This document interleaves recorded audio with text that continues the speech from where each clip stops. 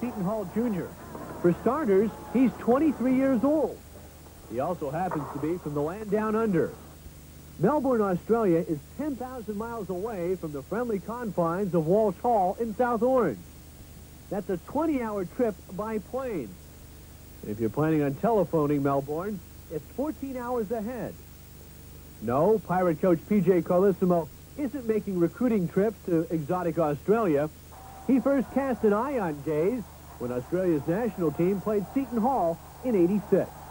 Well, he scored 46 against us 3 years ago. You know, you wouldn't have been too smart to notice that he could have helped us. And outside shooting's been a problem for us. When we first got involved, we thought he was a great scorer. That was very obvious, and we knew his reputation. But he's a much better all-around player.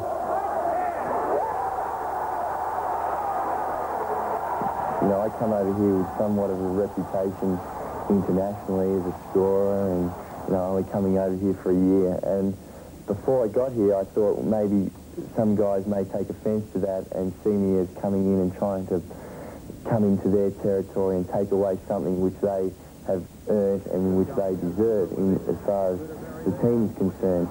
But there has been none of that whatsoever. There's been absolutely no ego problems, and everyone has got along, you know, perfectly. Well, it caps down to Gaze. Basketball has always played a major role in Andrew's life.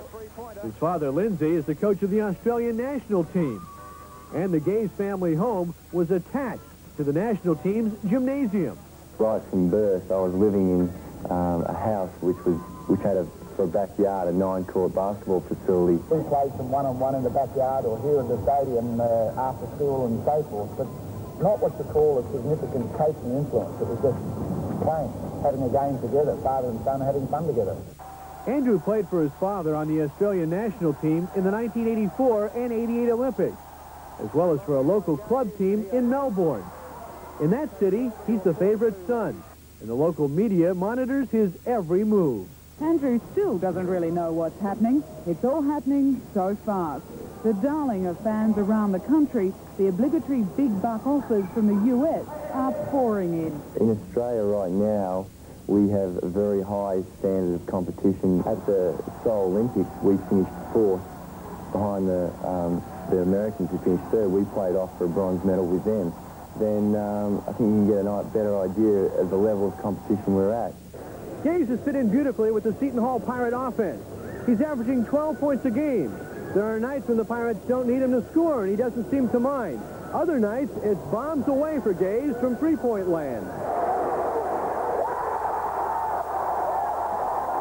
The decision to leave Australia to attend Seton Hall is one that Gaze does not regret. However, away from the court, there are many cultural differences. Like Paul Hogan, Australia's most famous citizen, Gaze says getting used to the metropolitan area takes time. There's such a massive population living, virtually, people are living on top of each other over here, whereas back home I think things are much more spread out. And I guess when people are living on top of each other like they are here, it seems as though everyone's like fighting for their little piece of existence.